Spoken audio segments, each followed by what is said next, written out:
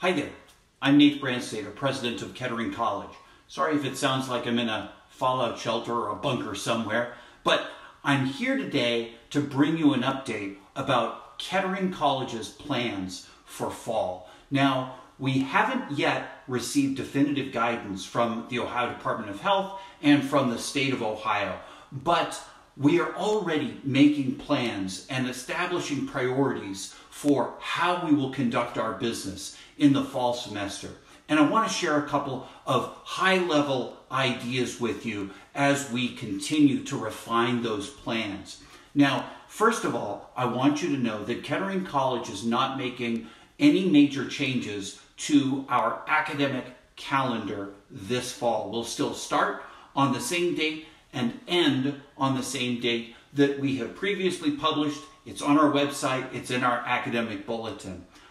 We are going to try to manage the dynamics of our class offerings so that we minimize the need for students to come back to campus to take classes after Thanksgiving break. But more on that in just a moment.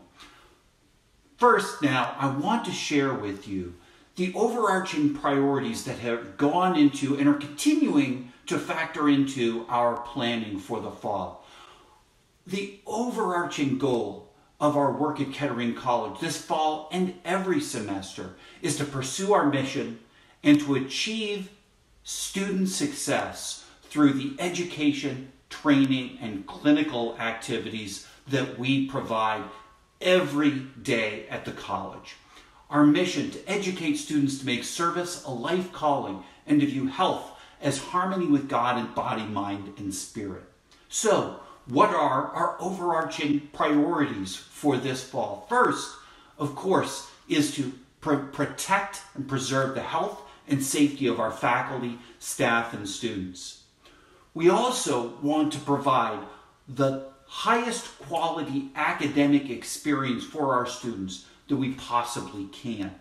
We want to make sure that we're providing high levels of faculty and student engagement and high levels of faculty and student satisfaction with the experience that we're going to enjoy this fall.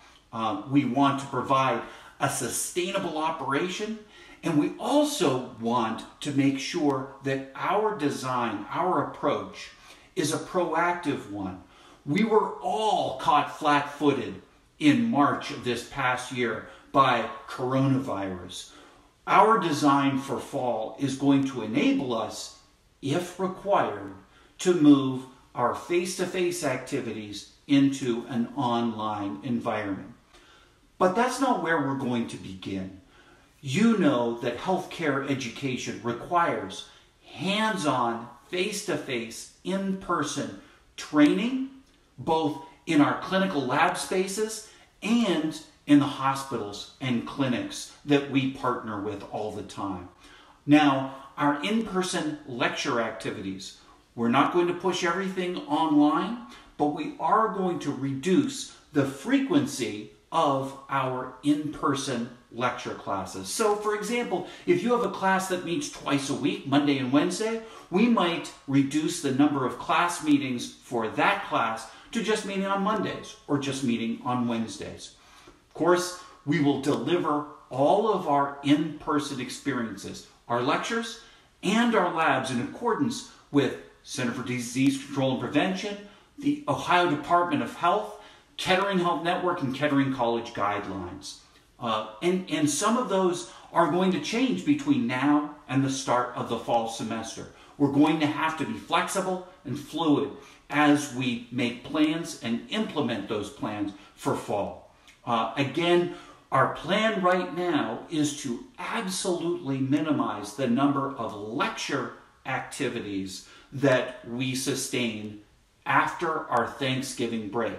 We know that some programs are still going to need to meet students face-to-face for clinical labs, for simulation in person, and for clinical training activities. Those are going to continue per the direction of our academic programs.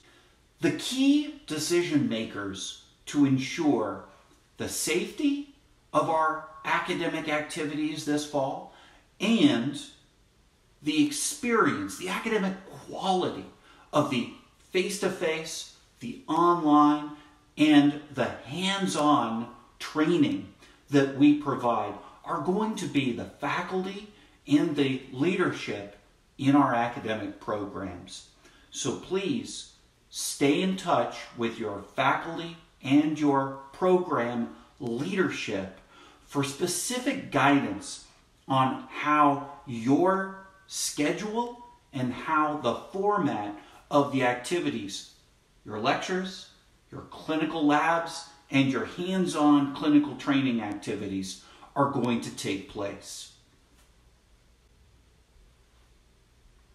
It is so important for us, through our teaching, our learning, our mentoring, our hands-on training, to build a community that's going to ensure that our students really are educated to make service a life calling, and that our students are going to be extraordinarily well prepared to be successful, effective healthcare professionals. We need that interpersonal connection and experience in order to make that happen. But we also need to balance that with the regard for the health and safety of our faculty, our staff, our students, our clinical colleagues, and the patients and visitors that are in our facilities every day. I know that together we are going to create an amazing experience for our students this fall. We can't wait to welcome you back into our classrooms, into our clinical settings, into our simulation labs, and into our hospitals. On behalf of the entire community at Kettering College, we look forward to working with you this fall.